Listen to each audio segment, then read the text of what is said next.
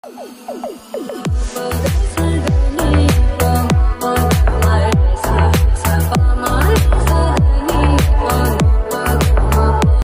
To channel. இன்னைக்கு நம்ம என்னோட பார்க்க போனால் தமிழ் சேனல் வந்து சுந்தரா டிராவல்ஸ் மூவி பற்றி பேசியிருக்காரு. அந்த வீடியோ தான் பார்க்க போகிறோம். இந்த படம் வந்து நம்ம லைஃபோட ஒன்றியதுங்க. நம்ம 90s கிட்ஸ்க்கு எல்லாருக்குமே தெரியும். டெய்லி பார்த்து பழகினது இதெல்லாம்.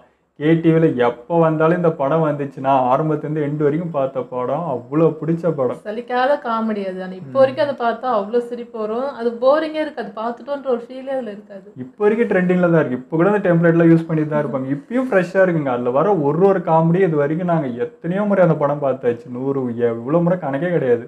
ஆனாலுமே திரும்ப இப்போ அந்த காமெடியோ ஒரு கட்சினோ ஒரு டைலாக்கோ ஒரு டெம்ப்ளேட் எது யூஸ் பண்ணாலுமே சிரிப்பு வருது. அந்த அளவுக்கு செதுக்கி இருப்பாங்க. நிறைய படம் வந்து ஃபுல் காமெடி படமெல்லாம் வந்திருக்கு. அதில் ஒரு பெஸ்ட் படம். ஆனால் ஆமாம், முரளி சாருக்கும் வடிவேலுக்கும் பெஸ்ட் காம்போ, பெஸ்ட் படமாக இருந்துச்சு. அந்த பஸ்ஸு கூட மறக்க முடியாது. அது கூட ஒரு உயிர் இருக்குது அப்படின்ற மாதிரி அந்த படத்தில் அதுவுமே நடிச்சிச்சு. அதுவும் ஒன் ஆஃப் த ஹீரோன்ற மாதிரி தான் அந்த பஸ்ஸை பார்த்தது. அவ்வளோ பிடிக்கும் அந்த பஸ்ஸு. அது வந்து ஒரு ஒரு ஒரு வீடியோவில் எதுலேயோ ஃபேஸ்புக்கில் பார்த்து ஒரு ஓரத்தில் எங்கேயோ ஷூட்டிங் ஸ்பாட்டில் அப்படியே ஒரு மாதிரி கடந்துச்சு. அது பார்க்குறப்ப ஃபீலிங் ஆகுது. ஏன்னா நம்ம பஸ்ஸு வந்து அவ்வளோ நம்ம லைஃப்பில் சிரிக்க வச்சுருக்கோம் ஒரு டைமில் அப்படின்றப்போ அது ஒரு கட்டத்தில் வந்து யாருமே அறியாமல் ஒரு இடத்துல ஒரு மாதிரி நிற்கும் போது அதுவுமே எங்களுக்கு ஃபீலிங் ஆயிடுச்சு. அந்த மாதிரி இருந்துச்சு. ஸோ அவ்வளோ பிடிச்ச படம். ஸோ அதை பற்றி தான் பேசியிருக்காரு. முரளி சார் கூட வந்து அப்படி நடிப்பார், அப்படி ஒரு படம் கொடுப்பாருன்னு எக்ஸ்பெக்டே பண்ணல. திடீர்னு அந்த படம் வந்துச்சு. நான் ரசிச்சு பார்த்தேன் முரளி சார். அந்த படம் ஃபுல்லாக நான் அவ்வளோ டீப்பாக அவரை பார்த்தது உண்டு. பழைய படம் ஒன்று பார்த்தேன். அது பேர் ஞாபகம் ஒரு 5 பேர் இருப்பாங்களே. அந்த படத்துக்கு அப்புறம் இதில் அவனுக்கு ரொம்ப பிடிச்சது முரளி சார்.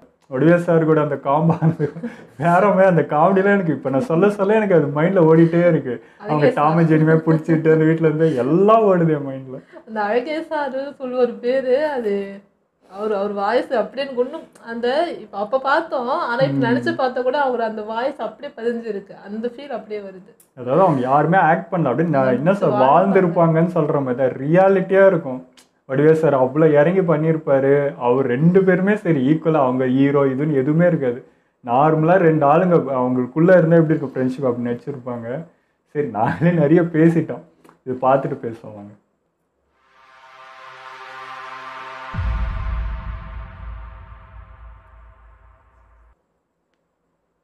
தமிழக நண்பர்கள் அனைவருக்கும் வணக்கம். பிரபாஸ் அவர்களோட நடிப்பில் கல்கி இந்த திரைப்படம் ரிலீஸ் ஆயிருந்து. அந்த திரைப்படத்தில் பார்த்தீங்கன்னா இந்தியாவில் இருக்க முக்கியமான பல ஆர்டிஸ்ட் அந்த திரைப்படத்தில் நடிச்சிருந்தாங்க. கமல் சார், அமிதாப் பச்சன், பிரபாஸ் அப்படின்னு நிறைய முக்கியமான நடிகர்கள் இருந்தாலும் அவங்களுக்கு இணையாக அந்த திரைப்படத்தில் ப்ரொமோஷன் செய்யப்பட்ட இன்னொரு விஷயம் எது அப்படின்னு பார்த்தீங்கன்னா அந்த திரைப்படத்தில் இடம்பெற்ற அந்த கார். ஓ, நீங்க அப்படி வரீங்களா? புஜ்ஜு அப்படின்ற பேர்ல 7 கோடி ரூபாய் செலவு பண்ணி 6 டன்ல உருவாக்கப்பட்ட அந்த ரோபோட்டிக் எலக்ட்ரிக் கார் பார்த்தீங்கன்னா அந்த திரைப்படத்தோட கதாநாயகனா பார்க்கப்பட்ட பிரபாஸ் அவர்களுக்கு ஈக்குவலா அந்த காருக்கு அவ்வளவு பெரிய அந்த காரு மகேந்திரா கம்பெனியும் கோயம்புத்தூர்ல இருக்கக்கூடிய ஜெயம் ஆட்டோமோட்டிவ்ஸ் அவங்க 2 பேரும் அந்த கொலாபரேட்ல தான் அந்த கார் அந்த டிசைன்ல உருவானது. ஸோ அந்த காருக்கு நான் ஏற்கனவே சொன்ன மாதிரி 7 கோடி ரூபாய் செலவு பண்ணி அந்த காரை உருவாக்குனாலும் ஒரே ஒரு கியாமியா வாய்ஸை வச்சு அந்த மொத்த ப்ராஜெக்டையும் க்ளோஸ் பண்ணிட்டாங்க. அதாவது அந்த காருக்கு கீர்த்தி சுரேஷ் அவரோட வாய்ஸை கொடுத்து அந்த பர்னிச்சர் இருக்குல்ல அது வந்து சல்லியா நொறுக்கின கதையா தான் அந்த காரோட அந்த 7 கோடி ரூபாவும் அந்த 6 டன் இடையில அந்த காரோட அந்த வேல்யூவை மொத்தமா காலி பண்ணாங்க. ஒரு ஃபைட்ல கூட தோக்காத record holder, the undefeated, the one and only. நீங்க கூகுள் வாய்ஸே கொடுத்துடலாம். ஆக்சுவலாக அந்த காருக்கு பார்த்தீங்கன்னா வேற ஏதாவது ஒரு கம்ப்யூட்டர் வாய்ஸ் கொடுத்துருந்தா கூட கரெக்டாக இருந்திருக்கும். ஒரு மாதிரி கொஞ்சம் பேஸ் வாய்ஸ்ல கொஞ்சம் கரெக்டாக கொடுத்துருந்தா கூட, உதாரணத்துக்கு இந்த அயன்மேன் திரைப்படத்தில் ஜாவஸ் வராருல, ஸோ அந்த மாதிரி ஒரு வாய்ஸ் கொடுத்துருந்தா கூட நல்லா இருந்திருக்கும். பட் அவ்வளோ செலவு பண்ணி கீர்த்தி சுரேஷ் அவரோட அந்த வாய்ஸை கொடுத்து அந்த மொத்த ப்ராஜெக்டையும் கொலாப்ஸ் பண்ண மாதிரி தான் ஆயிடுச்சு. அண்ட் அதே மாதிரி அவ்வளோ செலவு பண்ணி உருவாக்கப்பட்ட அந்த கார்னால படத்துல ஏதாவது ஒரு பெரிய இம்பாக்ட் ஏதாவது உருவாகிச்சா? அதாவது அந்த கார்னால அந்த கதாபாத்திரங்களுக்கோ இல்ல காட்சிகளுக்கோ ஏதாவது மாற்றங்கள் நிகழ்ந்ததா அப்படின்னு கேட்டீங்கன்னா அதுவும் ஒண்ணும் கிடையாது. அந்த படத்துல வர பல பறக்கும் கார்ல இதுவும் ஒரு கார் அப்படின்ற மாதிரி தான் இந்த கார் இருந்தே தவிர படத்துல அந்த கார் எந்த ஒரு பெரிய மாற்றத்தையும் ஏற்படுத்தல. இப்படி படத்துல சும்மாங்காச்சும் வந்துட்டு போற அந்த காருக்கு பாத்தீங்கன்னா ஒவ்வொரு ஸ்டேட்லயும் அந்த காரை ஓட்டிட்டு போயிட்டு அந்த காரை வச்சு பயங்கரமா ப்ரமோஷன் பண்ணாங்க. அது என்னமோ பெரிய என்ன சொல்றது ஒரு அயன்மேன் சூட் மாதிரி அந்த காருக்கு அவ்வளவு பில்டப் கொடுத்துருந்தாங்க. ஒவ்வொரு ஊர்லயும் அந்த காருக்கு வந்துட்டு அவ்வளவு பிரமாண்ட ப்ரமோஷன் பண்ணும்போது எனக்கு ஒரு விஷயம் ஞாபகம் வந்தது.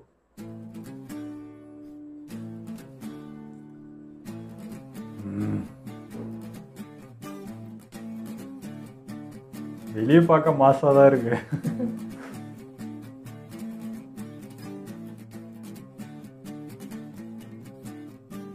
இந்த டிரான்ஸ்ஃபர்மேஷன் ஏதோ ஒரு படத்துக்கு அந்த மாதிரி இருக்கு.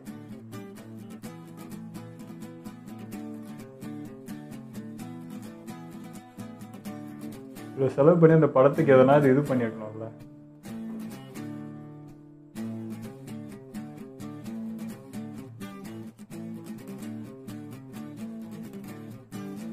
டயர் பார்த்தா அந்த காரை ஒவ்வொரு ஸ்டேட்லயும் செலவு பண்ணது படத்துக்கு ப்ரமோஷனுக்காக. எனக்கு ஞாபகம் வந்ததுன்னா இதை நம்ம சின்ன வயசுல இதே மாதிரி ஒரு ஃபீல் அனுபவிச்சிருக்குமே அப்படின்னு நினைக்கும் போது டக்குன்னு ஞாபகம் வந்ததுதான் சுந்தரா டிராவல்ஸ் பஸ்.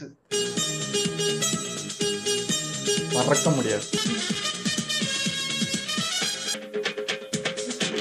ஆக்சுவலாக அந்த சுந்தரா டிராவல்ஸ் பஸ் எனக்கு இப்பவும் அந்த படத்தை பற்றி நினைச்சாலே எனக்கு அவ்வளோ ஒரு ஹாப்பியான ஒரு ஃபீல் இருக்கும். அந்த சுந்தரா டிராவல்ஸ் பஸ் அந்த படம் ரிலீஸ் ஆனதுக்கப்புறம் பார்த்தீங்க அப்படின்னா ஒவ்வொரு தெருவுலையும் முக்கியமாக இந்த வடபழனி, கோடம்பாக்கம், வளசரவாக்கம், நாட்டில் வளசரவாக்க கார்பரேஷன் ஸ்கூல் தான் படித்தேன். அப்போ வந்து அந்த பஸ் வந்து போகும்போது நாங்கள் ஸ்கூல்லேருந்து விவுதுன்னு ஓடி வந்து எட்டி பார்ப்போம். எட்டி பார்க்கும்போது எங்கள் மிஸ்லாம் செம்மறி அடிப்பாங்க. ஏன்னா எங்கள் மிஸ்ஸுங்கெல்லாம் பார்த்தீங்கன்னா அது ஒரு பெரிய விஷயம் கிடையாது. பட் எங்களுக்கு அந்த சுந்தரா டிராவல்ஸ் பஸ் அப்படின்றது அவ்வளோ பெரிய விஷயம். நாங்கள் வந்து அந்த பஸ்ஸை வேடிக்கை பார்ப்போம். அது பார்த்தீங்கன்னா சும்மா ஒரு 2-3 செகண்ட்லேருந்து அப்படி கிராஸ் ஆகி போயிடும். அதுக்காக நாங்கள் வந்து அந்த பஸ்ஸை அவ்வளோ வேடிக்கை பார்த்து அவ்வளோ ரசிச்சிருக்கோம் அந்த சுந்தரா டிராவல்ஸ் பஸ். ஆக்சுவலாக எதுக்கு இதை சொல்கிறேன் அப்படின்னா இந்த புஜ்ஜு அப்படின்ற காரு கல்கி திரைப்படத்தில் பார்த்தீங்கன்னா கிட்டத்தட்ட ஒரு 7 கோடி ரூபா செலவு பண்ணி தான் அந்த காரை உருவாக்கி இருக்கிறாங்க. இந்த சுந்தரா டிராவல்ஸ் பஸ் இருக்குல்ல அது பார்த்தீங்கன்னா ஒரு 2 கோடி ரூபா பட்ஜெட் கூட கிடையாது. சரி, பட்ஜெட் அப்படின்றது கூட ஒவ்வொரு காலநிலைக்கும் மாறும், அதை கூட பெருசாக எடுத்துக்கல அப்படின்னாலும் அந்த பஸ் அப்படின்றது பார்த்தீங்கன்னா அந்த படத்தில் எப்படி முரளி சார் ஒரு கேரக்டரோ, வடிவேல் சார் ஒரு கேரக்டரோ, கதாநாயகி ஒரு கேரக்டரோ, அதே மாதிரி அந்த பஸ்ஸும் அந்த பஸ்ஸில் இருந்த எலியும் ஒரு கேரக்டராக தான் அந்த படம் முழுக்கவே வருவாங்க.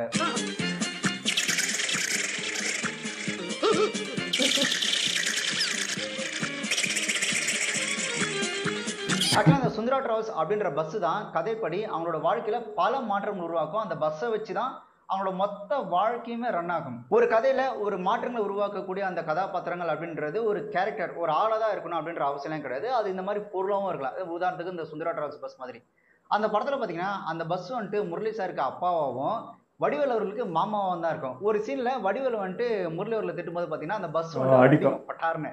இப்போ வடிவேல் டக்குன்னு என்ன பண்ணாருன்னா கோவப்பட்டு இப்ப நான் என்ன சொல்லிட்டு உன் பையனை அப்படின்னு சொல்லி அந்த அவங்க அப்பா அதாவது அவங்க மாமா வந்துட்டு எட்டு வதைப்பாரு. நீ இல்ல உங்க அப்பனே வந்து சொன்னாலும் நான் கேட்கிற மாதிரி பஸ்ஸும் நடிச்சிருக்கு. பிள்ளைய சொல்லணும் அப்பனுக்கு கோவத்தை என்ன சொல்லிட்டேன் உனக்கு இவ்வளவு கோவம். அதே மாதிரி படத்தோட ஆரம்பத்திலே பாத்தீங்கன்னா ஆசீர்வாதத்தை அள்ளி தெளிங்க மாமா அப்படின்னு சொல்லி அவர் வேண்டும் போது பாத்தீங்கன்னா ஆசீர்வாதம் ஒரு மாதிரி கிடைக்கும், அதே மாதிரி அடியும் கிடைக்கும். அப்போ வடிவேலும் சொல்லு என்ன மாமா ஆசீர்வாதம் அடியும் குடிக்கிறீங்க சரி அப்படின்னு. சரி எங்க இருந்தாலும் டைலாக் ஞாபகம் இருக்குங்க. காக்கா மூலியமா ஆசீர்வாதம் பண்றீங்க என்ன மாமா அதையும் குடுக்குறீங்க உதையும் குடுக்குறீங்க. அதே மாதிரி வடிவேல் சாருக்கும் முரளி சாருக்கும் ஒரு சண்டை வரும்போது வடிவேல் சார் என்ன பண்ணுவாருன்னா கல்லெடுத்து அடிப்பாரு, அதுல பஸ்ஸோட அந்த லைட் உடனே அப்போ வடிவேல் சார் மொப்பனுக்கு இருந்த போச்சுரா அப்படின்னு. ஸோ இதுதான் அது ஒரு பொருளாக இருந்தாலும் அதை கதைப்படி எப்படி ஒரு கதாபாத்திரமா மாத்துறது அப்படின்றது இந்த சுந்தரா டிராவல்ஸ் படம்ன்றது ஒரு மிகச்சிறந்த ஒரு உதாரணம். ஓ மண்டைய உடைச்சு இன்னைக்கு மாவளுக்கு வைக்காம இந்த இடத்த விட்டு போக மாட்டேன். உங்க அப்பனுக்கு இன்னொரு கண்ணு போச்சு. ஸோ அந்த ஒரு உடஞ்சி போன ஒரு டப்பா பஸ்ஸை வச்சு என்னெல்லாம் ப்ளே பண்ணலாம். கியர் ராடு கையோட வந்துடும், அதுக்கப்புறம் பார்த்தீங்கன்னா டோர் கையோட வரும், அதுக்கப்புறம் யாராவது ரோட்ல ஒயிட் ட்ரெஸ் போட்டுருந்தாங்கன்னா இந்த பஸ் அவங்க வந்துட்டு அழகாக கருப்பா மாதிரி கொண்டு போயிடும்.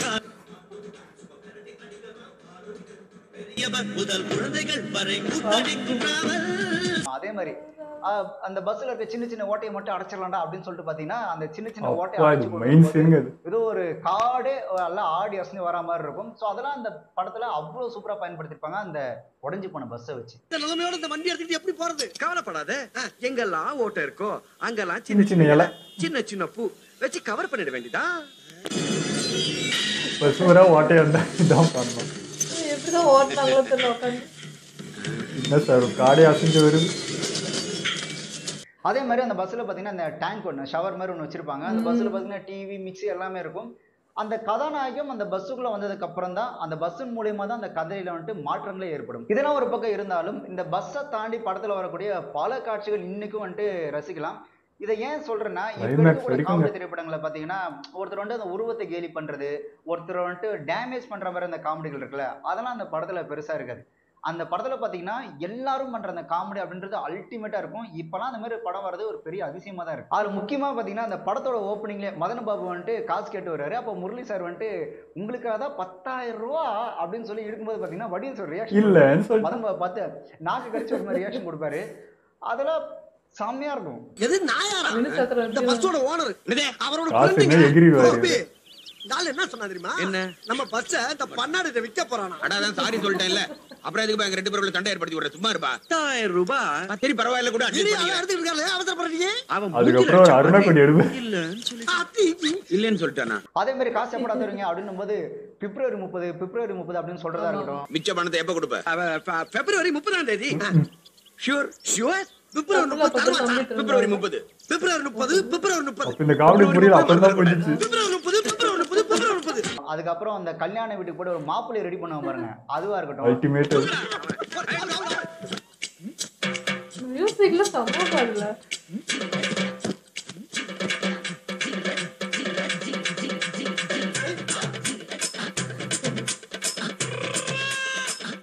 யாருப்பா அந்த பையன்? அப்பாக்கே அது தெரியாது. உன் காது தப்பி மாதிரி கொண்டு வலது வா வா. யோ அதெல்லாம் தாண்டி வினிச்சக்கரவர்த்தி சார் வந்துட்டு இன்ஸ்பெக்டர் அந்த போலீஸ் ரோல்ல இருப்பாரு. அவரு வீட்டுக்குள்ள இவங்க ஐயோ, வேற லெவலுங்க அது. டியூட்டி இருக்குல்ல, ஐயோ அதெல்லாம் பயங்கரமான காமெடி. அதுலயும் வடிவேல் சார் தலையில அந்த ஒரு லைட்டை வச்சுட்டு கையில பூச்செண்டு வச்சுட்டு சில மாதிரி நிப்பாரு. அதெல்லாம் நாங்க சின்ன வயசுல ஸ்கூல் படிக்கும் போது அதெல்லாம் நாங்களே சும்மா இந்த டிராமா மாதிரி பண்ணி பார்த்து கண்டிப்பா பண்ணிருக்கோம். செம்மையா இருக்கும் அந்த காமெடி. நீ மட்டும் சாப்பிட்டு போவியா? ஏன் சேலஞ்ச் வீடியோ மாதிரி பண்ணலாம் கிட்டாம இருக்கணும். காமெடி தமிழ் வெர்ஷன்ல பார்த்த மாதிரி. ஏய்! எங்கடா ஆளா காணோம்? உள்ளதானே வந்தான்? அதுலயும் ஒரு லாஜிக், 2 பேரும் குடிச்சிருக்காங்க, அதனால இப்படி.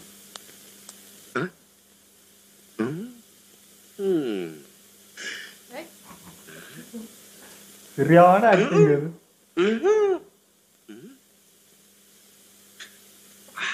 எப்படி டவுன் கட்டி நிக்கிறாரு. ஐயோ கடவுளே. அடி சிக்ஸ்! அடி அடி! வா! ஓ, ஆம்லெட்டே போட்டோம். ஒன் பை ஒன்னா போடுறானே. அதே மாதிரி இன்னொரு சீன்ல வந்துட்டு டேய் உங்க 2 பேர்ல யாரோட ஹிந்தி தெரியும் அப்படின்னு கேட்கும்போது சார் இவனுக்கு ஹிந்தி நல்லா தெரியும் சார், அவன் ஹிந்தி பாட்டே பாடுவான்னு வடிவேல் சார் ஹிந்தி பாட்டு பாடுவார்ல, அதெல்லாம் இப்பவும் பார்த்தா அவ்வளோ அல்டிமேட்டா இருக்கும். உங்க 2 பேர்ல யாருக்காவது ஹிந்தி தெரியுமா? இவனுக்கு சார் ஹிந்தி பாட்டே பாடுறேன் சார். அப்படியா?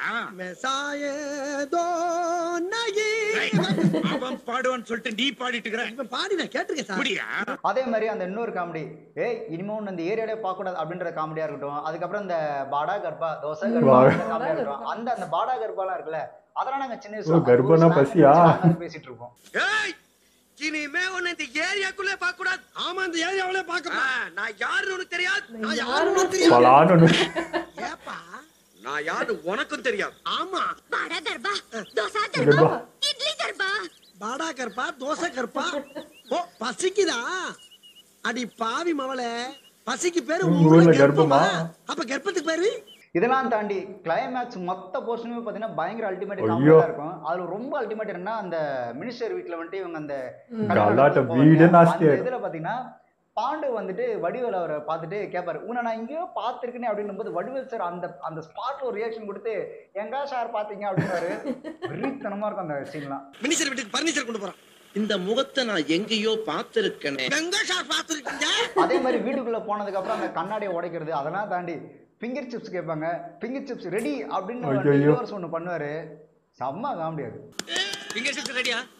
ஒரு நிமிஷம். ஓடு.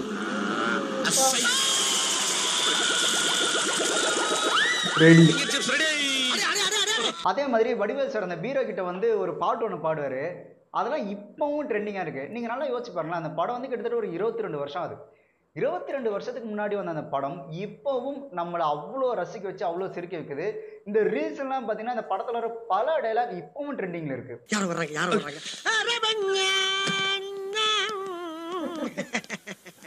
அப்புறம் மச்சான் தலைகளா வேற திருப்பி வச்சிருவாங்க. நல்லா யோசிச்சு பார்த்தோன்னா 2002ல இந்த படம் ரிலீஸ் ஆகும்போது எந்த ஒரு சந்தோஷத்தை கொடுத்ததோ இப்பவும் அதே அப்படியே சந்தோஷம் இருக்கு. கொடுக்குது அப்படின்றதுலாம் அது ரொம்ப பெரிய விஷயம். ஒரு சில திரைப்படங்கள் பார்த்தோன்னா அப்போ நம்ம பெருசாக கொண்டாடிக்க மாட்டோம். உதாரணத்துக்கு கமல் சாரோட திரைப்படங்கள், நிறைய திரைப்படங்கள் அப்போ நம்ம கொண்டாடிக்க மாட்டோம். இப்போ வந்துடுச்சா என்னமா இருக்குல்ல அந்த படம் அப்படின்னு. பட் இந்த படம் அப்படி கிடையாது. அப்போ எப்படி சந்தோஷத்தோட ரசிச்சோமோ அதே சந்தோஷத்தை இப்பவும் இந்த படம் கொடுக்குது. இதுதான் ஒரு படத்தோட வெற்றின்றது. ஆக்சுவலாக அந்த படத்தோட கதாநாயகி ஒரு இன்டர்வியூ கொடுக்கும்போது அந்த படத்தில் வந்து ஒரு அழகான ஒரு சாங் ஒன்று இருந்தது, அடடா ஊர்குளத்தில் அப்படின்ற பாட்டு. பட் ப்ரொடியூசர் வந்து அந்த பாட்டை எடுக்க வேணாம், அது தேவையில்லை அப்படின்னு ஒரு மாதிரி கஞ்சத்தனமாக அந்த பாட்டை அவாய்ட் பண்ணிட்டாரு அப்படின்னு சொல்லியிருந்தாங்க. அந்த பாட்டை அவர் எடுக்கல அப்படின்னாலும் அந்த பாட்டை இப்போ கேட்டாலும் அவ்வளோ சூப்பராக இருக்கும்.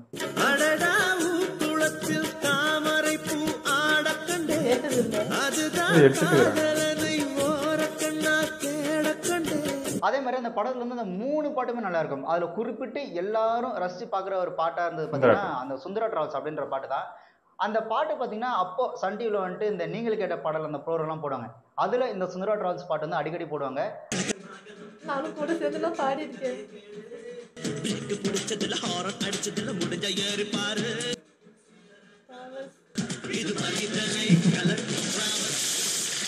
அதுக்கப்புறம் நீ இந்த சந்தனம் பூசிய செண்பகமே அந்த பாட்டு, அதே மாதிரி இந்த கண்ணு கண்ணும் பார்த்துக்கிட்ட அந்த பாட்டு, அதெல்லாம் அப்போ வந்துட்டு நல்லா பயங்கர ஃபேமஸ். எல்லா பாட்டும் நல்லா இருக்கும்.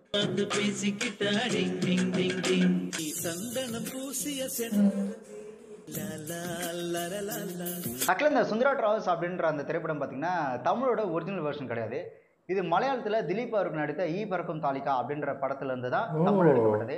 இந்த படம் பாத்தீங்கன்னா மலையாளத்துல மிகப்பெரிய வெற்றி அடைஞ்சதுக்கு அப்புறம் தெலுங்குல ஆடுது பாடுது அப்படின்ற பேர்ல எடுத்திருந்தாங்க. அதே மாதிரி கன்னடத்துல டகோட்டா எக்ஸ்பிரஸ் அப்படின்ற பேர்ல எடுத்திருந்தாங்க. தமிழ்ல தான் சுந்தரா டிராவல்ஸ் அப்படின்ற பேர்ல எடுத்திருந்தாங்க. ஆக்சுவலா இந்த எல்லா லாங்குவேஜும் நீங்க எடுத்து பார்த்தாலும் கூட மலையாளத்துல ஆப்வியஸ்லி திலீப் சார் வந்துட்டு நல்லா தான் பண்ணியிருப்பாரு.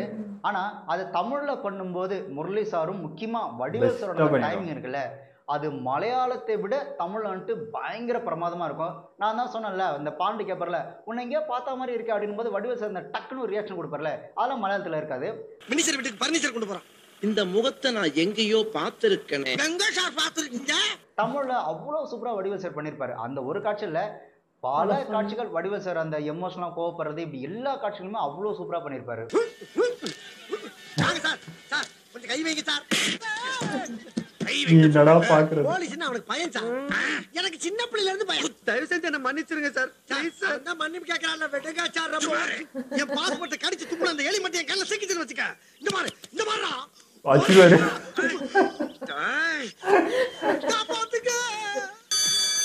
டேய் என்னடா அது வண்டில மின்மினி பூச்சி பட்டாக்ஸ் லைட். மின்மினி பூச்சி. மின்மினி பூச்சியா? மின்மினி பூச்சிக்கு பிளக்ல பல்ப் எரியும்ல அந்த லைட். நான் சார் பெரிய உங்க அப்பா.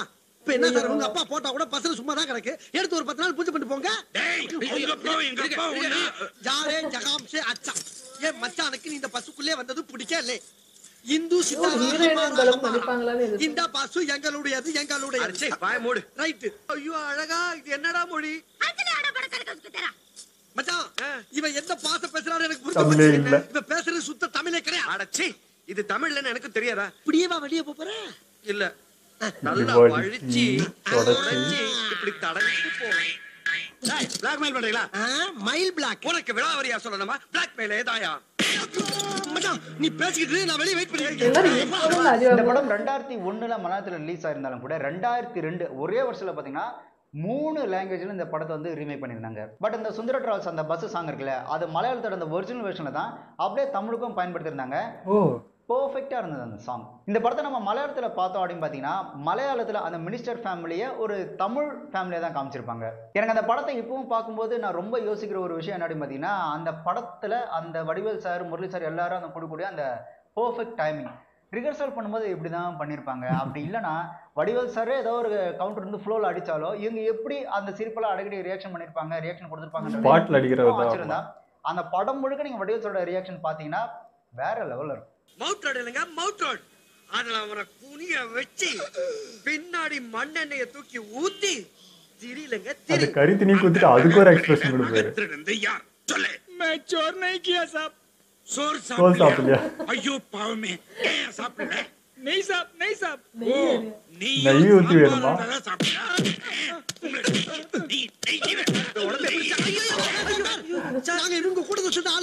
அழகா என்ன அழகன்னு சொல்லி காரியத்தை கரெக்ட் பண்ணிக்கலாம்னு பாக்குறியா? அழகா வண்டியில ஏறு. இவன் தான் அழகனா? இவன் தான் அழகனா? ஆமா சார். ஐயோ இது மெயின் ரோட். ஏன் மெயின் ரோட்ல எலி அடிச்சு கொல்லக்கூடாது சத்தமா? எது வண்டி இந்த ஜாமீன் தின்றுச்சா? அந்த 2002 காலகட்டத்தில் பார்த்தீங்க அப்படின்னா தமிழில் பார்த்தீங்கன்னா டிஃப்ரெண்ட் படம் வரும். இப்போ ஒரு படம் எடுக்கிறாங்களே, இந்த வந்துட்டு இந்த டார்க்காக எடுக்கிறது, இந்த கேங்ஸ்டர் படம் எடுக்கிறது, இப்போல்லாம் பார்த்தீங்கன்னா கிட்டத்தட்ட ஒரே மாதிரி வருது. அப்போல்லாம் அப்படி கிடையாது.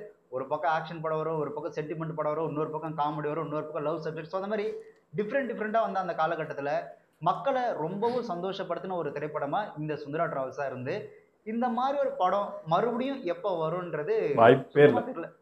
ஆக்சுவலாக நான் எதுக்கு சொல்ல வந்தேன் அப்படின்னா, 7 கோடி ரூபா செலவு பண்ணி ஒரு காரை உருவாக்கி ஃப்ரெண்ட்ஸ் படத்தில் உடைச்ச ஃபர்னிச்சர் மாதிரி அந்த காரோட அந்த வேல்யூவை ஒரே ஒரு வாய்ஸ் கொடுத்து உடச்சி வச்சிருக்கிறாங்க. அந்த கார்னால அந்த படத்தில் எந்த ஒரு இம்பாக்டும் கிடையாது, எந்த ஒரு வேல்யூயும் கிடையாது. பட் ஒரே ஒரு ஓட்ட பஸ்ஸை வச்சு ஒரு படம் முழுக்க எப்படிலாம் கொண்டு போகலாம் அப்படின்றதுக்கு, இந்த ஒரு கதாபாத்திரமாக எப்படி ஒரு பொருளை உலா ஓடலாம் அப்படின்றதுக்கு இந்த மாதிரி அந்த பழைய திரைப்படங்கள் அந்த சுந்தரா டிராவல்ஸில் ஒரு மிகச்சிறந்த உதாரணமாக இருக்குன்றத சொல்கிறதுக்காக தான் இதை நான் சொல்லவே வந்தேன். ஏன்னா அந்த புஜ்ஜிக்காரை ஒவ்வொரு ஸ்டேட்லையும் ஒவ்வொரு ஏரியாலையும் ஊர்வலமாக கூட்டு போகும்போது போங்கடா எங்கள் சுந்தரா டிராவல்ஸ் பஸ் மாதிரி வருமா அப்படின்ற ஒரு ஃபீல் உண்மையாகவே எனக்கு இருந்தது. ஆக்சுவலாக கல்கி அப்படின்றது ஒரு ஃபியூச்சர் ஆக்ஷன் ஃபிலிம். இந்த சுந்தரா டிராவல்ஸ் படம் வந்து ஒரு காமெடி ஃபிலிமாக இருந்தாலும் கூட, பட் ஒரு செலவு அப்படின்றது ஒரு படத்துக்கு ஒரு 7 கோடி ரூபா செலவு பண்ணுறோம் அப்படின்னா அந்த செலவுக்கான அந்த வேல்யூன்றது அந்த படத்தில் அந்த பேப்பரில் அந்த ஸ்க்ரீன் பிளேல இருக்கணும்.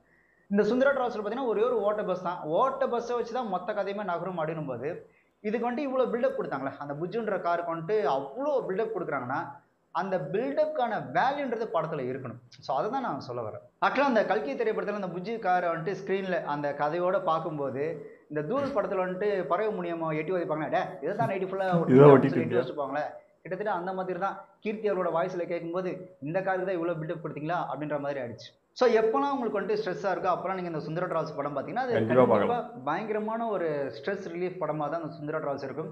எனக்கு அந்த படத்தில் ரொம்பவே பிடிச்ச காட்சிகள் எது அப்படின்னு பார்த்தீங்கன்னா, மொத்த படமே பிடிச்சாலும் கூட வடிவேல் சொல்கிற அந்த ரியாக்ஷன் தான். நான் ஏற்கனவே சொன்னேன், அந்த பாண்டு கிட்ட சொல்லும்போது எங்க சார் பார்த்தீங்க அது, அதுக்கப்புறம் வந்துட்டு உள்ள பாட்டு பாடல அப்படின்னு ஒரு பாட்டு பாடுறாரு. அதுக்கப்புறம் பார்த்தீங்கன்னா அந்த மதன பாபு வந்துட்டு நாக்கு தூர்த்தி மிரட்டுவார் அது. அதுக்கப்புறம் இந்த டிராஃபிக்கில் வந்துட்டு இது பஸ்ஸுக்குள்ளே இருந்த அந்த ஜாமியத்தின் சார்ந்தது. இப்படி எல்லா காட்சியும் எனக்கு ரொம்ப பிடிக்கும். ஸோ உங்களுக்கு இந்த படத்துல பிடிச்ச காட்சி எதுன்றத கமெண்ட் பண்ணுங்க. உங்களுக்கு ஒதுக்குன நேரம் முடிஞ்சு போச்சு. நான் இன்னும் நிறைய பேச வேண்டியது இருக்கு. என்னோட இந்த பேட்டியை டெலிகாஸ்ட் பண்ணுங்க. நான் ஃபர்ஸ்டே சொன்ன மாதிரி தாங்க, அந்த பஸ்ஸும் நடிச்சிருக்கு. அதாவது ஒரு பொருளுக்கும் உயிர் கொடுத்த ஒரு படம் தான் அது. அது வந்து ஒரு பஸ்ஸோ இல்லை பொருளோ அப்படி பார்க்க முடியாது. அதுவும் ஒன் ஆஃப் த ஆக்டர், அதுவும் கூட நடிச்சிட்டு இருக்கு, நம்மளை சிரிக்க வச்சுட்டு இருக்குன்ற மாதிரி தான் இருக்கும். அது இப்போ இவர் சொல்கிறது எனக்கு பத்தலைங்க, இன்னும் இது புகழணும் அப்படின்ற மாதிரி இருக்குது. இன்னும் எவ்வளோ சீன் இருக்குது இந்த படம் ஆரம்பிக்கிறதுலேருந்து எண்டிங் வரைக்கும். எண்டிங்கில் கொஞ்சம் சீரியஸாக போவோம், சரி இதுக்கு மேலே சீரியஸாக முடிய போகுது அப்படின்னு நினச்சா அங்கேயும் காமெடி, திரும்ப அந்த பங்களா ஃபுல்லாக காமெடி தான். எண்டு முடிகிற வரைக்கும் காமெடி வச்சு செஞ்சுருப்பாங்க. இல்லை காமெடிக்கு வந்து எக்ஸ்ட்ரா நம்ம அதை டைலாக் போடணும், புதுசாக டைலாக் சேர்க்கணும்லாம் இருக்காது. ரொம்ப யதார்த்தமாக ஒரு ஃப்ரெண்ட்ஸ்குள்ளே பேசிக்கிற மாதிரி அப்படி தான் இருக்கும். அதை ரொம்ப கனெக்ட் ஆச்சு இது. நான் என்னன்னா இந்த 2 காமெடி, இந்த bus, Vadivel sir, Murali sir 3 பேருமே போதுமே, அதுவே ஃபுல் காமெடி. அதுக்கும் மேலே கேரக்டர்ஸ், வர்ற கேரக்டர்ஸ் எல்லாமே சரி ஃபுல் அண்ட் ஃபுல் பண்ணுவாங்க. ஹீரோயின் உள்பட அவங்களுமே என்ன சொல்கிறது ஒன்றினேஜன் நினச்சிருப்பாங்க ஹீரோயின் அப்படின்னு ஒரு தனி கேரக்டராக இருக்குது. அதுவுமே கரெக்டாக அதோட மிங்கிள் ஆகிக்கும். அவங்க போர்ஷனுமே நமக்கு சிரிப்பு வரும், எல்லாமே மிக்ஸ் ஆகிடும். அது எப்படி அந்த மேஜிக் நடந்துச்சு? எல்லாமே படம் எண்டு வரைக்குமே ஒரு குணி சக்கரவர்த்தி சார் கூட அந்த எண்டு கொஞ்சம் இது வரைக்கும் வந்துட்டு தான் இருப்பார். அல்ல அந்த குறுக்க வந்து அந்த கேரக்டர் ஒரு 4-3 கேரக்டர் அந்த காமெடிக்குன்னு வரும், சமையல்காரங்க அது இதுன்னு வரும். அதுவுமே ஃபுல்லாக ட்ராவல் பண்ணியிருக்கோம், எல்லாமே பெஸ்ட்டாக பண்ணியிருப்பாங்க. அது வந்து நம்மளால பாராட்டினா பாராட்டிகிட்டே இருப்பேன் நான், அவ்வளோ இருக்குது. இப்போ நம்ம ஒரு படம் பார்த்தோன்னா ஒரு 2 நிமிஷம் 3 நிமிஷம் போனவங்கள வந்தவங்கள மறந்துடுவோம். ஒரு அது மெமரியிலே இருக்காது. ஆனால் இதில் வந்து எல்லா கேரக்டர்ஸ் எல்லா ஃபேஸும் நமக்கு ஞாபகம் இருக்குது. அந்த அளவுக்கு எல்லாருமே சூப்பராக பண்ணியிருப்பாங்க. யாருமே வந்து என்ன சொல்கிறா தன்னை ரொம்ப டவுன் பண்ணிட்டு அந்த கறி பூசிக்கிட்டு சாணி அடிச்சுக்கின்னு ரொம்ப நம்மளை தாழ்த்திட்டு அது அவங்க பண்ணியிருக்காங்க. எல்லாருமே ஹீரோயின் கூட அந்த கருப்பு எத்தனை பேர் ஒத்துப்பாங்கன்னு தெரியல, எல்லாருமே ரொம்ப இது பண்ணியிருக்காங்க. இதில் பெஸ்ட்டு சீன் என்னன்னா, வடிவேல் சார் பார்த்தீங்கன்னா அவரோட டைலாக் முடிஞ்சு போர்ஷன் முடிஞ்சிடும், அடுத்து இவங்க 2 பேர் பேசுறது. ஆனாலுமே அவர் பின்னாடி வந்து எக்ஸ்பிரஷன் கொடுத்துட்டே தான் இருப்பார். அவர் போர்ஷன் முடிஞ்சிச்சேன்னா அமைதியாக நிற்க மாட்டார். அப்பயும் இவங்க 2 பேர் பேசுகிறப்ப எக்ஸ்பிரஷன் கொடுக்குறது, இவங்க பேசுகிற ஒரு டைலாக் டெலிவரிக்கும் அவர் ஒரு எக்ஸ்பிரஷன் கொடுத்து அவர் ஒன்று பண்ணிட்டு இருப்பார். அது தனியாக இந்த டைலாக் கேட்கறது ஒன்று அவர் தனியாக ரசிச்சுட்டு இருப்போம். பின்னாடி அந்த பஸ்ஸும் பார்த்தீங்கன்னா அதுக்கேற்ற மாதிரி ஒரு சூழ்நிலை கரெக்டாக அது அமையும். அந்த புகை விடுறது, இந்த இடத்துல நின்னா பின்னாடி கரெக்டாக கறி அடிக்கும்ன்ற மாதிரி ஒரு சீன்லாம் வரும். எல்லாமே சீரியஸாக போகிற ட்ராக்லேயும் காமெடி எடுத்துகிட்டு போயிருப்பாங்க, காமெடி போகிறதுலேயும் சீரியஸ் இருக்கும். வடிவேல் சார் ஒரு இடத்துல நிஜமாவே எமோஷனல் ஆயிடுவாரு. அந்த காமெடி அது துரத்துறப்போ ஒரு சீரியஸான ஒரு வார்த்தையும் ரியலாகவே வடிவேல் சார் டென்ஷன் ஆகி முரளி சார் கோவமாவா ஆஷா பேசினா அதுவும் ரியலாக இருக்கும். அப்படியே ஃப்ரெண்ட்ஸ் அடிச்சுட்டு ரியலாக கோவப்பட்டு விடுமோ அப்படியே தான் இருக்கும். ஐயோ அப்படின்ற மாதிரி கொஞ்சம் பாதரும். ஆனால் திரும்ப பார்த்தா அந்த போலீஸ் வீட்டுக்குள்ளே போயிட்டு சகஜமாக சண்டை போட்டு அப்படின்னு திரும்ப நார்மல் ஆகிடுவாங்க. சூப்பராக இருக்குங்க அந்த சீன். ரொம்ப திருப்தியாக சாட்டிஸ்ஃபைடாக இருந்தது. எப்பவுமே ஒரு காமெடி ஆக்டராக நம்ம வந்து கீழே தள்ளுறது, அந்த சேத்துல விழுறது இப்படிலாம் இருக்குமா, இதில் முரளி சார் வந்து அது எல்லாத்தையும் பண்ணியிருப்பார். அது சேர்த்து அவரும் பண்ணியிருப்பார். அது அப்போ நான் பார்க்கும்போது ரொம்ப நல்ல ஃபீல் கிடச்சிது எனக்கு. பரவாயில்ல, ஆக்டர் நான் இப்படி தான் நடிக்கணும்னு இல்லாமல் இப்படிலாம் இறங்கி நடிச்சிருக்காருன்ட்டு அவரை பார்த்து எனக்கு ஒரு நிமிஷம் பெருசாக ஃபீல் ஆச்சு. அது இல்லாமல் ஒரு 2 காமெடி விட்டார் அவர். அதுக்கப்புறம் இந்த செயின் ஒன்று இடுப்பில், அதுவும் ஒரு காமெடியாக இருக்கும். அப்படியே இப்போ நான் அருணா கூட எடுத்து வைக்கிறேன்னா அவர் ஏதோ பெருசாக எடுக்க போகிறாரு பார்த்தா குட்டியும் சின்ன வயசில் குழந்தையாக போட்டது கயிறு கட்டி வச்சிருவார். அதை எடுத்து இந்தானு கூப்பிடுவார். அதுவும் சூப்பராக இருக்கும். அதே மாதிரி பஸ்ஸு தள்ளிட்டு பின்னாடி அந்த ஏணியத்தை வந்து தொங்கின்னு வருவார். டே இறாவன் அப்புறமா நீ என்னடா பார்க்குறது, ஊரே பார்க்குறேன் என் குளத்தன்ற மாதிரி லுங்கியை வந்து அதெல்லாம் ஒரு மாதிரிங்க ஃபுல் அண்ட் ஃபுல் பண்ணா இருக்கும். செம்ம என்ஜாய்மெண்ட். இப்போ நாங்கள் வந்து இந்த வீடியோ பார்க்குறோன்றதுக்காக இந்த படத்தை பார்க்கலாம் இல்லை, எப்பயோ பார்த்தது. எப்போ பார்த்தேன்னு கூட ஞாபகம் இல்லை, பல வருஷம் ஆகுது. ஆனால் ஒரு டைலாக்கு இப்போ அவர் போகிறதுக்கு முன்னாடி எங்களுக்கு மெமரி ஆகுது. எனக்கே ஆச்சரியமாகுது எப்படி அதெல்லாம் நான் மறக்காமல் இருக்கேன்னு. ஸோ அந்த அளவுக்கு நம்ம வந்து அதை பிடிச்சி பார்த்துருக்கோன்னு அர்த்தம். இல்லை, இந்த படம் நாங்கள் பார்க்கணும்னு நினச்சது இதுக்கு எப்போ ரொம்ப போன இயருக்கு முன்னாடி இயர் நான் தெரியல. அப்போவே நாங்கள் வந்து படம் டவுன்லோட் பண்ணி பார்க்கணும்னு நினச்சது, பார்க்கவே இல்லை. ஆனால் ஏன்னா அப்போ நாங்கள் வந்து பஞ்சதந்திரம், அப்புறம் இன்னொன்று கமல் சாரும் பிரபுதேவா சார் நினச்சி ராமலிங்கம் சுந்தரலிங்கம் அந்த படத்தை இறக்கி நாங்கள் அதையே ரிப்பீட்டடாக ஒரு பல மாதத்துக்கு ஓட்டி பார்த்துனதுனால இது லிஸ்ட்டில் இருந்தது. ஆனால் மறந்துட்டோம். ஸோ இப்போ திரும்ப அதை ஞாபகப்படுத்தியிருக்காங்க. கண்டிப்பாக அதை திரும்ப பார்ப்போம். ஆனால் அந்த 2 படத்தையும் தொடர்ந்து ஒரு 3 மாதம் அதே தான் டிவியில் பார்த்துனேன். ஏன்னா எங்களுக்கு வேறு என்ன பண்ணுறதுன்னு தெரியல. அதெல்லாம் காமெடி ஃபுல்லாக இருக்கும் அப்படின்னு சொல்லிட்டு இப்போ அதில் இதையும் ஆட் பண்ணிக்கிறாரு, மறந்துட்டோம். ஸோ இப்போ கண்டிப்பாக இதையும் டெவலப் பண்ணி அது கூட சேர்த்து பார்த்துன்னு தான் இருக்கும். ஏன்னா அந்த படத்தில் நிறைய பேர் மிஸ்டேக்ஸ்லாம் சொல்லி நிறையா போடுவாங்க. நிறையா வீடியோ பண்ணிலாம் போட்டதுனால நாங்கள் திரும்ப பார்க்கும்போது நாங்கள் கண்டுபிடிச்சோம் இது சொல்லியிருந்தாங்கல்ல அப்படிலாம் கனெக்ட் பண்ணி திரும்ப புதுசாக ஒரே படத்தை நிறைய ஆங்கிளில் பார்த்தோம் நாங்கள். அப்புறம் ரீமேக் படத்தை வந்து வேறு மாதிரி பண்ணுறதுல நம்ம ஊர் டைரக்டர்ஸ் எல்லாம் மாசுங்க. ஏன்னா எந்த படமாக இருக்கட்டும் அங்கே விட இங்கே பயங்கர பெஸ்ட்டாக எப்படி அந்த மாதிரி யோசிச்சு அவ்வளோ புதுசாக அது கொடுக்குறாங்கன்னு தெரியல. எப்பவுமே அதில் பெரிய ரெஸ்பெக்ட் இருக்குது. வேற லெவல் பண்ணுறாங்கப்பா அப்படின்னு இருக்கும். ஒரிஜினல் இருந்தாலுமே அதை விட நான் பெஸ்ட்டாக பண்ணுவேன்ற மாதிரி, ஓ இதான் ஒரிஜினலா, இதான் எது எடுத்ததா ரீமேக்கா அப்படின்ற மாதிரி நம்மளை கேள்வி கேட்க வச்சிருவாங்க. ஸோ அவ்வளோ சூப்பராக எடுப்பாங்க. ரீமேக்கில் நம்மள அடிச்சுக்க ஆளே இல்லை, அது நான் எங்கே வேணாலும் சொல்லுவேன் அந்த மாதிரி. ஆனால் எனக்கு இப்போ தான் தெரியும் எல்லா லாங்குவேஜ்லுமே அது பண்ணியிருக்காங்கன்னா 2 தான் பண்ணியிருப்பாங்கன்னு நினச்சேன். பட் மொத்த என்ன சொல்கிறது இந்தியா ஃபுல்லாக கலக்கி இருக்கு அந்த பஸ்ஸுன்ற மாதிரி தான். அதுக்கு உயிர் இருக்குங்க, அது வாழ்ந்து தான் இருக்குன்ற மாதிரி தான். ஓகே, எங்களோட வீடியோ உங்களுக்கு பிடிச்சிருந்தா லைக் கமெண்ட் ஷேர் பண்ணுங்கள், மறக்காம சப்ஸ்கிரைப் பண்ணுங்க.